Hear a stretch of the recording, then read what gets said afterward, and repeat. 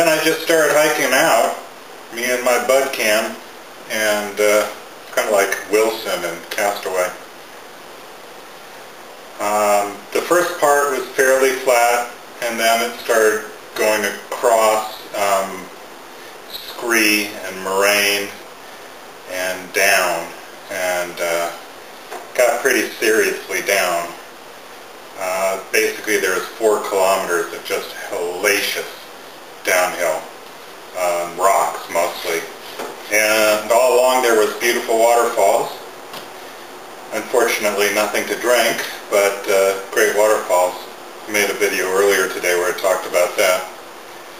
Anyway, it took me 9 hours to hike out, and basically it's just downhill, and my feet feel like, or felt like, hamburger meat.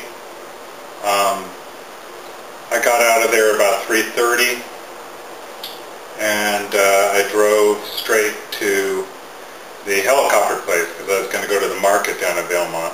So I wanted to stop by, and I had two purposes in stopping by.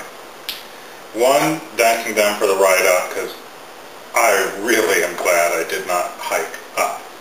And 2, I wanted to see how much my pack weighed. So I stepped on the scale with that pack on as I've been carrying it, of course less the food I'd eaten, and it weighed 270 pounds. Then I took the pack off and stepped back on the scale. With my boots and clothing, I weighed exactly 200 pounds, which means I'm probably down to 196, 195, somewhere in there. Of course, some of that's probably water.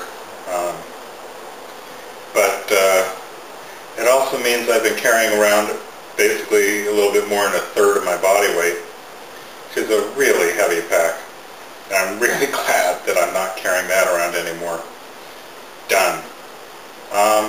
So I went to the market in Valemont and fixed my own dinner tonight. I started with I started with this.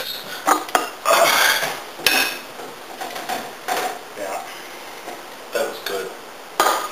And then I got myself a tomato, and I had that with some salt and pepper. And then I had a little bit of steak and some lamb chops and a fresh ear of corn. It was very good. A couple of Walker's oatmeal cakes. And I had a Froish heather ale from Scotland with my dinner. So I'm starting to feel pretty much human again. Of course I had a shower when I first got here.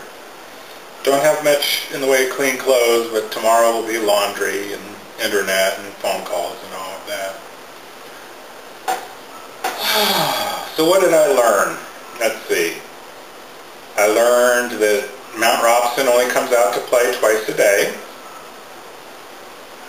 And I learned that you can only be appropriately dressed for 5 minutes at a time. What else? Oh. I found out that the people in Holland, they got tired of not having any mountains, and so they've invaded Canada and they've conquered the Rockies. Only they're so nice that no one's realized it yet. So that's about what I've learned. And for the next 3 days I sleep indoors. I don't do any hiking. And on Saturday, helicopter up, and I'm sure it'll just be orientation and the like. And that should give my feet time to recover.